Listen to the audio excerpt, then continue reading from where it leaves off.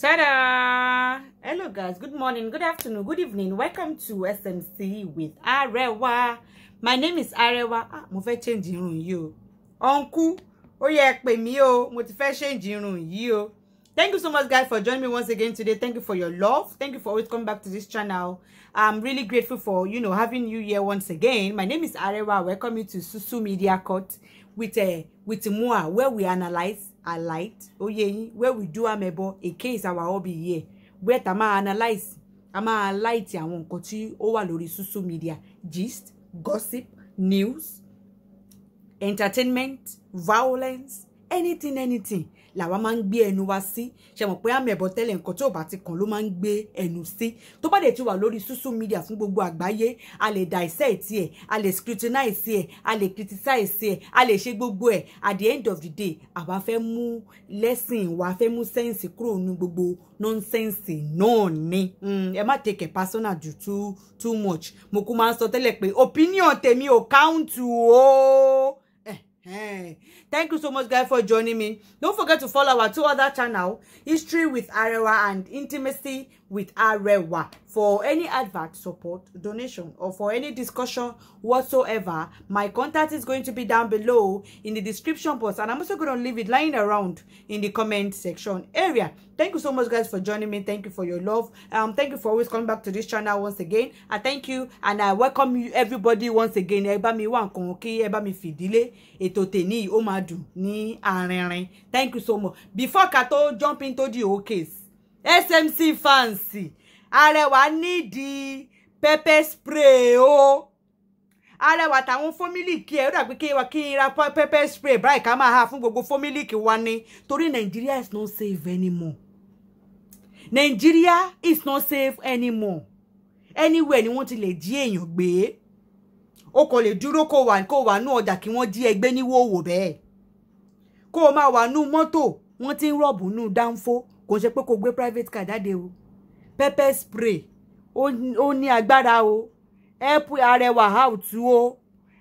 Nigeria is not safe o. In fact, ó safe. Afghanistan gan, Iraq gan ó safe gan ju Nigeria tá wà báyìí àbí Israel ló ti ń jà yẹn ni. Nigeria ò wá safe mọ́. Oríṣiríṣi nǹkan ló kàn tí ẹ wá ṣẹlẹ̀ nowadays o. Bí ilé òjò o, bí wọ́n sọná sọ́jà, wọ́n gbéyàn lóòyè. Bí wọ́n ṣe ń ta party ni wọ́n bú orí, ni wọ́n kun orí, ni wọ́n ṣe gbogbo rẹ̀. Inú go slow, wọ́n já báàgì ẹ, wọ́n já góòdù ẹ, wọ́n já gbogbo ẹ. Bó dúró dùnú ọjà, wọ́n gbé ẹni. Ẹ ṣàánú wa o.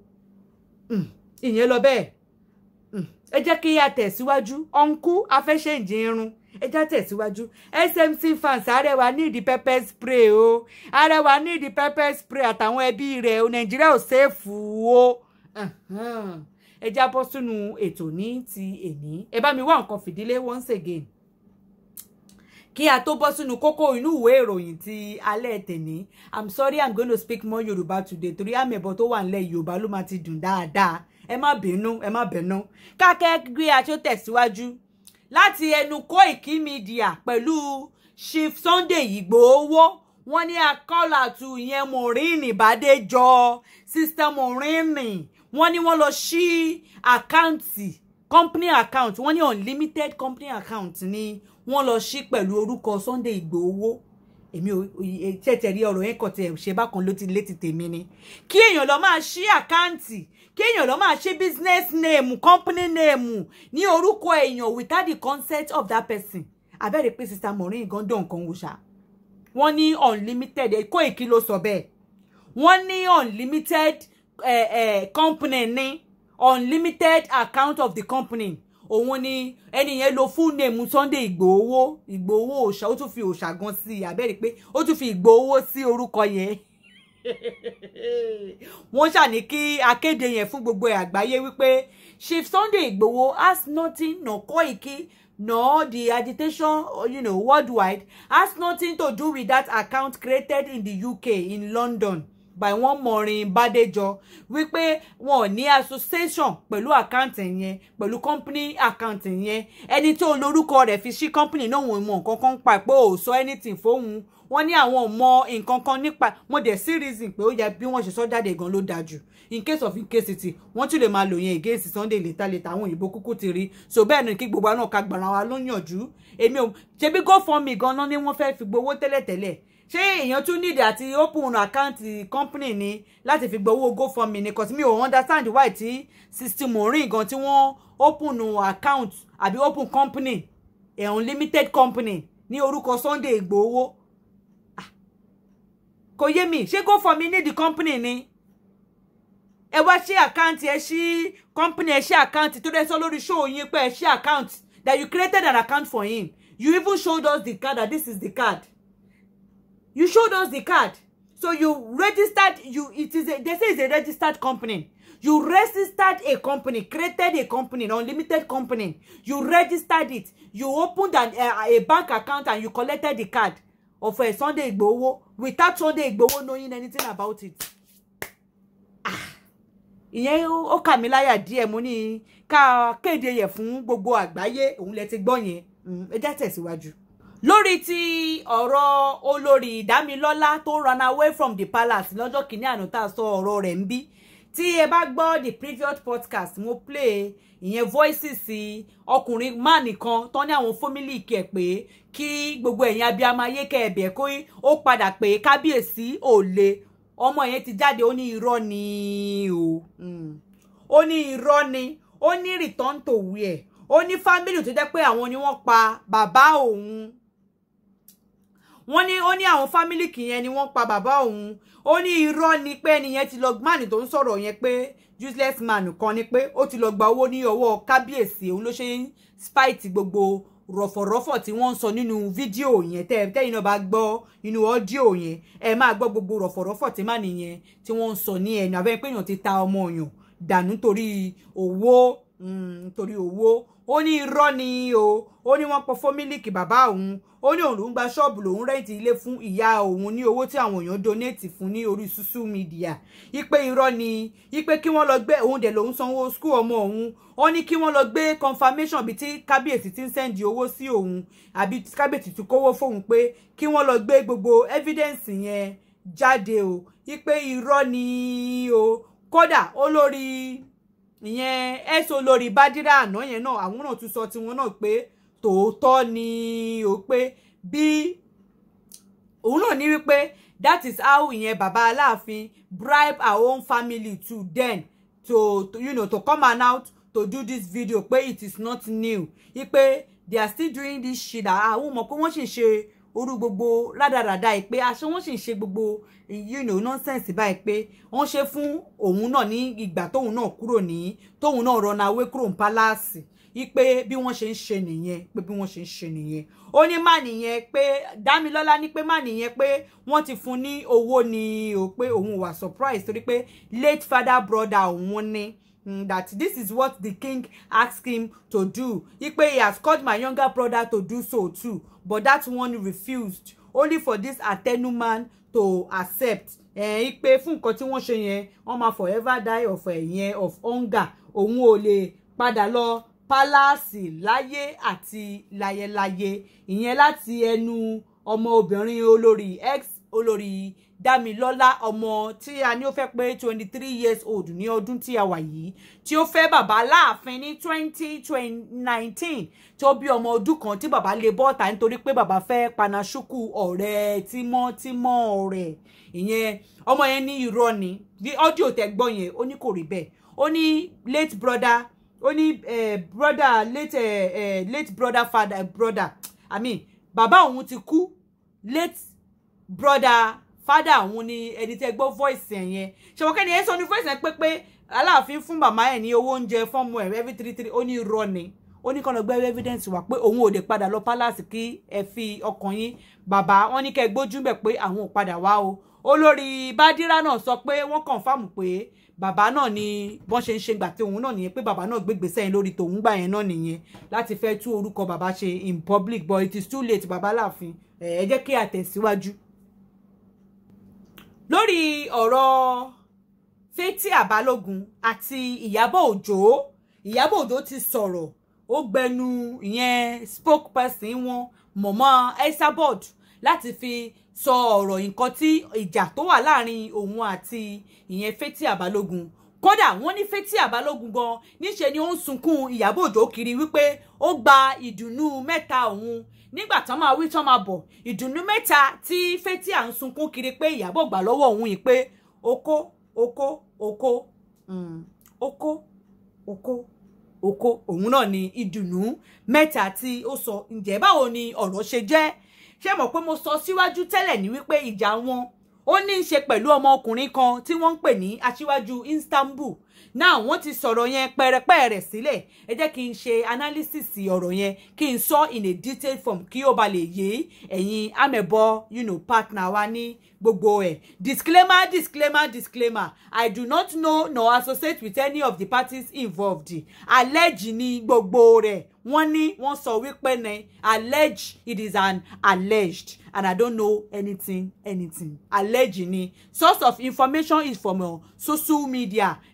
From Momo Esabod àti gbogbo amẹ̀bọ̀tà ti rí tẹ́lẹ̀ straight from the horse's mouth. Ìyẹn Iyabo Ojo fúnra rẹ̀ ni wọ́n ní ó fi ẹnu ara ẹ̀ sọ. Wọ́n ní ó lé ní 4 hours ó fi ṣàlàyé gbogbo àwọn oko tí Iyabo tó sọ. Iyabo ń parọ́ àwọn oko tó dó àti àwọn oko tí ìyẹn sister Fathia Balogun. Kódà wọ́n ní ọkùnrin tí ó bá gun orí Fathia Balogun, wọ́n ní bó bá ṣe ń dìde báyìí pé orí burúkú máa bẹ̀rẹ̀ sí ní bá ọkùnrin náà ni yóò bẹ̀rẹ̀ sí ní máa lọlẹ̀. Wọ́n ní ọkọ rẹ̀ gan ìyẹn late ex-husband ẹ̀ náà ó sọ̀rọ̀ ẹ̀ ó fi tì. Wọ́n ní wípé àǹtí yìí pé ó máa ń ba èèyàn jẹ́. Wọ́n ní ó lè dó òkú, especially àwọn ọmọ kéékèèké yẹn. Wọ́n ní banana wọn ló máa ń lé kiri. Wọ́n ní corporate vision ó gun orí ẹ̀ ó dó ó wọn jẹ́. Wọ́n ní kò sí oko tí àǹtí yìí ò lè wọ́n jẹ́, àwọn jẹ́ ní àfi bí nǹkan ẹ̀mí. Kódà wọ́n ní wípé àwọn èèyàn sọ pé bóyá late husband mo tún sọ pé late husband kò mà nípa Saheed Balogun fún wa kẹ́ bó tẹ̀ jẹ́ pé ẹ̀yin gan méjèèjì ìwà kan náà nẹ̀yẹn star kan náà lẹ́ni. Wọ́n ní Fathia, wọ́n ní Saheed Balogun gan ó lè du ọmọ alálùbálísà. Wọ́n ní ọmọ ọlọ́sàn tó ń kiri ọsàn, wọ́n ní Saheed Balogun ó lè mú kó wọn jẹ. Àbẹ́rẹ́ pé nǹkan ṣẹlẹ̀ nínú industry wọn. Wọ́n ní kò sẹ́ni tó wà nínú industry wọn tí àǹtí Fathia yìí gan tí ò tí wọ́n oko rẹ̀ jẹ. Àfi bí àǹtí ìwọ́n kan kíyàn máa ju oko sẹ́nu, kíyàn máa ju ẹpọ̀n sẹ́nu bẹ́ni tíyàn ń ju ice block sí ẹnu. Ẹ má bínú pé mo kàn ń rọ̀ lénìí. Ó yẹ yín gbogbo during the week gbogbo oríṣiríṣi disaster tó ṣẹlẹ̀. Ẹ jẹ́ kí a ṣe àmẹ̀bọ ká fi tú ara wa ní ká má lọ ronú ọ̀rọ̀ Nàìjíríà tó wà nílẹ̀ yìí. Kò ṣe ronú kíyàn má lọ ronú para ènìyàn. Ẹ má gbàgbé síwájú wípé Arẹwà nídìí ẹ̀pù lórí pépé spray o. SMC fans mo kú mọ̀ pé ẹ kì í fuck up tí n bá ti pé call on you. Mo mọ̀ pé ẹ̀ ń fuck up ẹ má ń dìde ìrànlọ́wọ́ ni mo trust àwọn tèmi ní ibi báyìí. Gẹ́gẹ́ bí a ṣe ń gbọ́ ọ̀rọ̀ àwọn oko tí ìyẹn sister Iyabo Ojo tí wọ́n ní wọ́n ti wọ́n jẹ àti sister Fathia Balogun. Ẹ jẹ́ ká kọ́kọ́ sọ̀rọ̀ lórí ọ̀rọ̀ wọn gan lórí bọ̀bọ̀ tó wà ní Istanbul Turkey tó dá gbogbo ọ̀rọ̀ yìí lẹ̀. Wọ́n ní there was a time that Fathia Balogun was actually living virtually not really living in with Iyabo Ojo. Iyabo Ojo take her as my big auntie. Show you auntie me big auntie. So jẹ́ pé sometimes Fathia kò lè wá pé jẹ́ wá lò 3-4 days lọ́dọ̀ ẹ̀. Wọ́n ní tó bá ti mọ ẹni tó ń dó báyìí mọ̀ kò sí bó ṣe máa gbé lọ́dọ̀ ẹ̀ tó máa ṣe wá lò 2 or 3 days lọ́dọ̀ ẹ̀ tí kò ní máa gbọ́ conversations boyfriend stuff like that. Wọ́n bá ti mọ ẹni tó ń dó báyìí yóò lọ ọbẹ̀ lọ́ba ẹ̀jẹ̀ ń bẹ̀ ni láti lọ wọ́n ẹkùn yẹn jẹ náà ni. Wọ́n ní ó máa ń bá èèyàn jẹ́ rí sister rẹ̀ mi sùúrùtù mo rántí àwọn náà wọ́n make reference pé ọmọbìnrin pé ó máa ń bá èèyàn jẹ́ gidi gan ni. Àǹtí Fathia ẹ stop ìwà tẹ́ ń wú yìí kò dáa àgbàlagbà dẹ̀ ni àǹtí yìí. Wọ́n ní ẹ máa ń ba èèyàn jẹ́. Wọ́n ní tẹ́ ẹ bá ti mọ bóyá man friend àbí sugar daddy àbí sugar boy máa pè wọ́n ó yé yín. Wọ́n ní ẹ máa lọ ibẹ̀ ẹ lọ wọ́n ẹ tún lọ wọ́n ẹpọ̀n yẹn jẹ ni kí ló dé wọ́n fẹ́ pọ̀n wọn jẹ ṣe yẹn náà. Wọ́n ní àwọn kan gbérú mọ́ gan pé ex husband yín ìyẹn Saheed Balogun pé bóyá òun gan ni ó ṣe kìíní yẹn sí yín lára pé kí gbogbo ẹpọ̀n kẹ wí wọ́n jẹ ni èmi ò mọ̀ ṣé wọ́n tún máa ń ṣe oògùn bẹ́ẹ̀ yẹn séyàn pé kéèyàn máa rí oko kéèyàn máa wọ́n oko jẹ kiri ṣá èmi ò mọ̀ o wọ́n sọ ni o wọ́n wí pé ni o. Moving on gẹ́gẹ́ bá a ṣe ń tẹ̀síwájú kí n tó gbàgbé wọ́n ní sista Fathia Balogun wọ́n ti wọ́n ẹpọn Sanyeri jẹ Fẹ́mi Adébáyọ̀ ìyẹn surprise yóò surprise nǹkan tí n ṣe gbọ́ wọ́n ní àǹtí Iyabo Ojo ó gbà kan tó ń déètì ìyẹn Fẹ́mi Adébáyọ̀ kódà táìmù yẹn náà ni Fẹ́mi Adébáyọ̀ náà ń déètì Fúnkẹ́ Akíndélé ṣẹmọ wọ́n ní àǹtí Iyabo tó bá délé a sọ fún àǹtí ìyẹn sister antẹ̀mí ìyẹn Fathia Balogun pé Fẹ́mi Adébáyọ̀ máa ń toast mi wọ́n máa ń fẹ́ before you know it wọ́n ní sister Fathia máa gbẹ̀yìn lọ ó máa lọ bá ń jẹ́ ń bẹ̀ ó bẹ̀rẹ̀ sí nínú wọn oko Fẹ́mi Adébáyọ̀ jẹ ó jẹ ìyẹn tán ó jẹ Sanyeri wọ́n ní corporate pictures gan ó ti wọ́n jẹ àǹtí Fathia yìí nìkan náà ní gbogbo àwọn ẹpọ̀n tí ń kà á lẹ̀ yìí wọ́n ní gbogbo ẹ̀ náà ní àǹtí Fathia tí wọ́n jẹ àwọn ẹpọ̀n jẹ ní.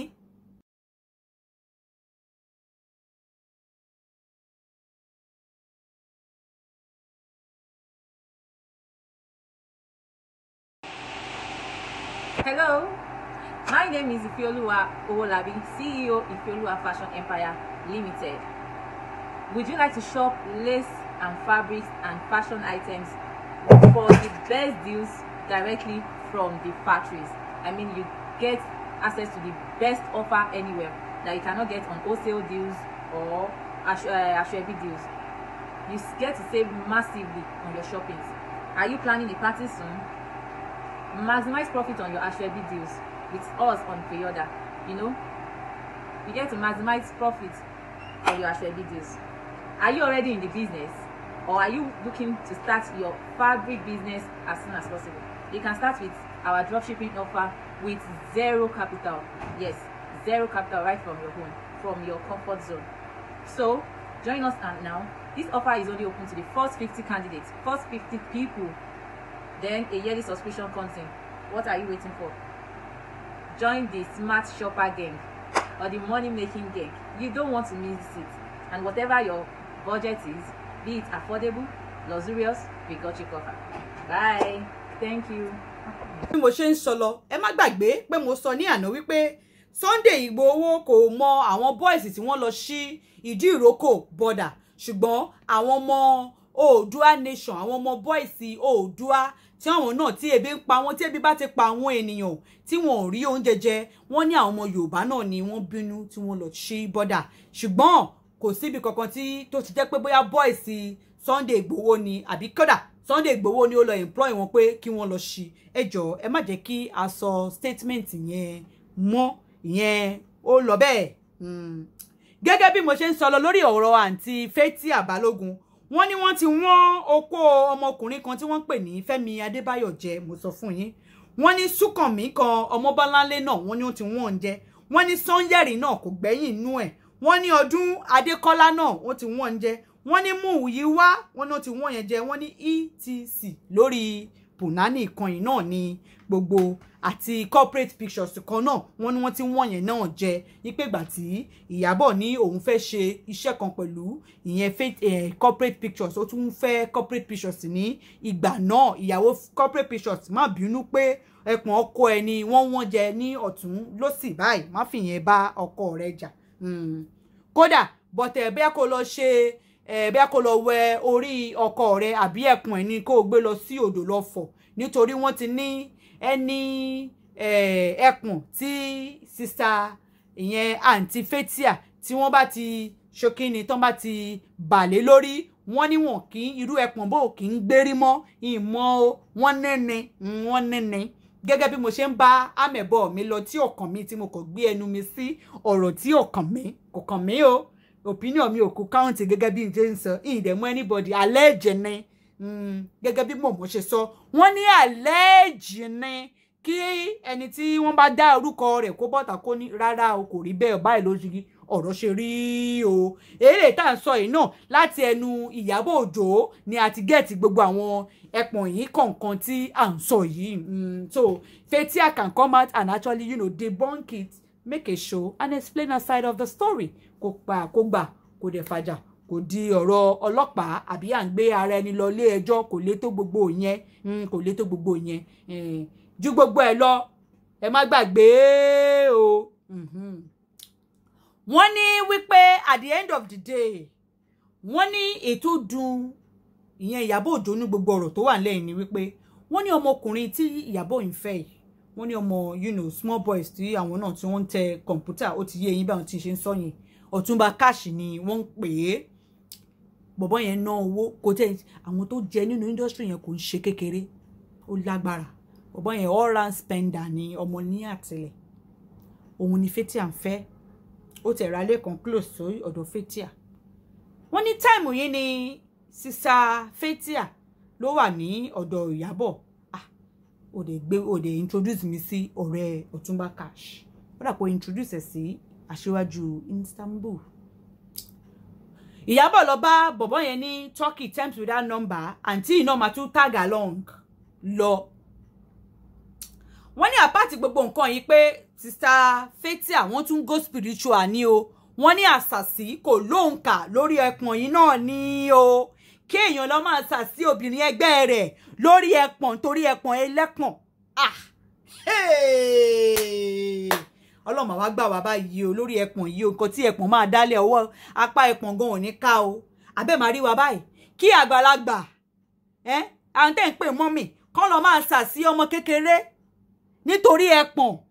Kí ló dé? Ṣé fẹ́ bá yé jẹ́ náà? Kí ló dé?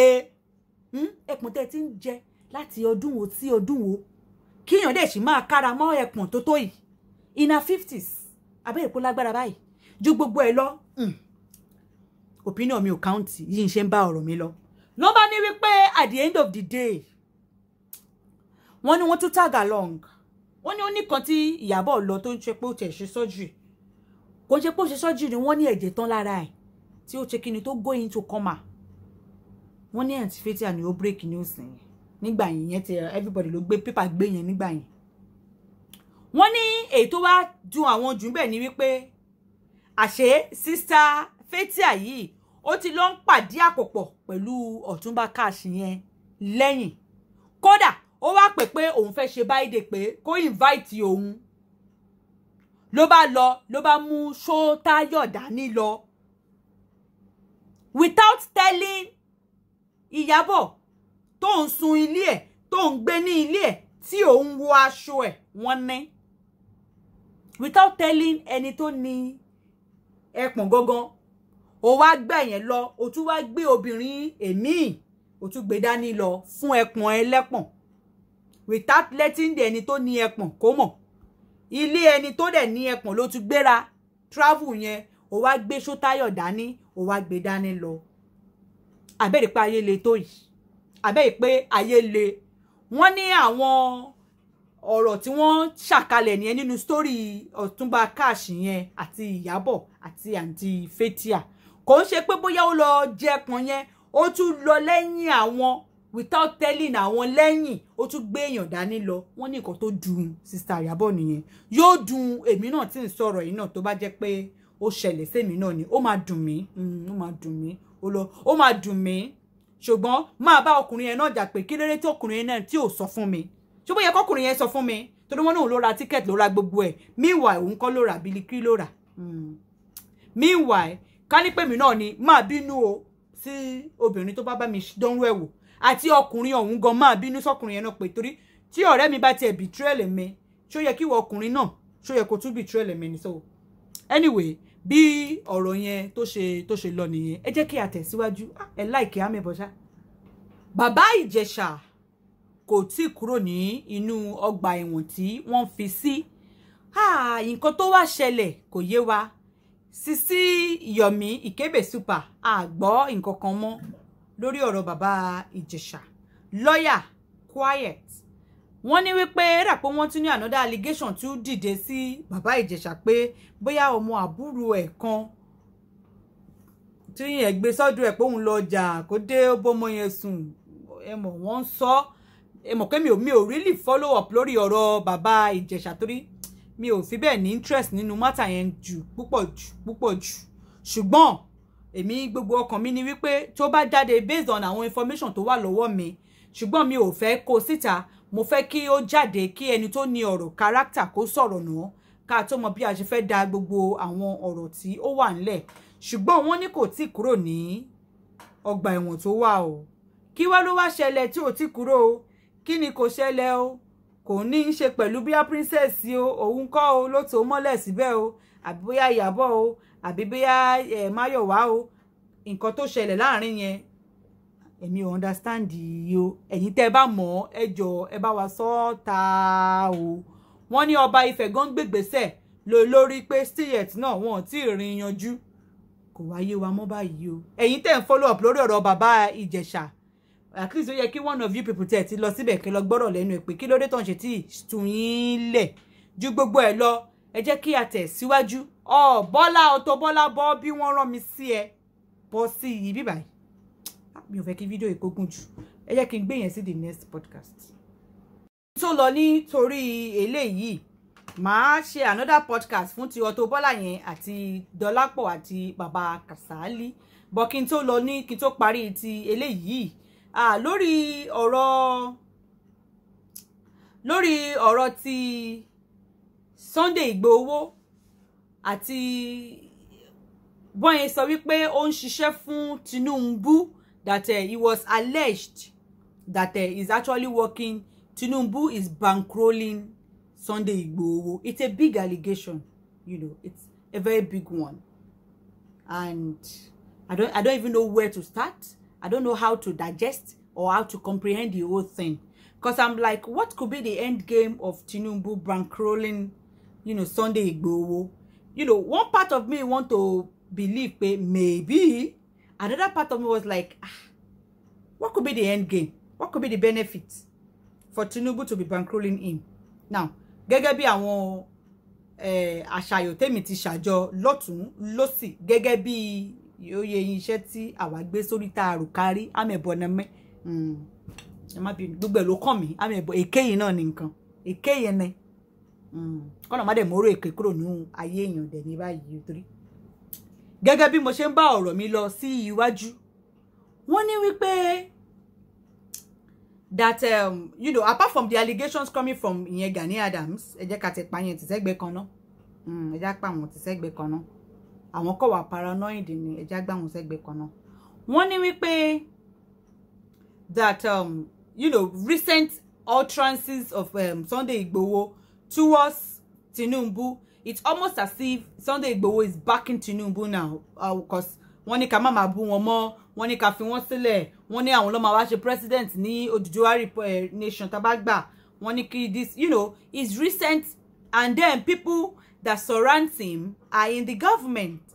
So I mean, based on àwọn allegations kankan tí wọ́n fi kàn wọ́n o wọ́n ní Tinubu bankrol wọn pé like ó fẹ́ fi òkò kan pa ẹyọ méjì in the sense that tó bá di 2023 tó bá rí wípé àwọn Fúlàní yìí wọ́n gbé ìjọba fún òun ìyẹn Tinubu mò ń sọ báyìí o tí ó bá rí tíkẹ́ẹ̀tì gbà ní ti the other side ó ṣe kíni ṣe mọ̀ pé plan B dẹ̀ ti wà in motion lórí Odùduwà Republic yóò dẹ̀ ṣe kíni àwọn tí àwa tàdé ń dájú tí lórí Odùduwà Republic àkúnúgbẹ́nu dákẹ́ náà á continue pé okay tí mi ò bá ti rí gbà ní ibi báyìí elédè tí ongoing tí mo ti ń fọ́ǹdù ní abẹ́lé tẹ́lẹ̀tẹ́lẹ̀ máa kú ṣe kíni máa kú padà wá sí ilé ni o débi wípé tá bá wá gbà tán òun ló máa wá ṣe láì àwa bìkọ́ bàbá ní pé Sunday ní pé kó wá gba tíkẹ́ẹ̀tì ní Odùduwà nation kó wá jẹ president wa wípé kó má lọ gba tíkẹ́ẹ̀tì ní tọ̀dọ̀ táwọn èso táwọn yóò bá fún ní tíkẹ́ẹ̀tì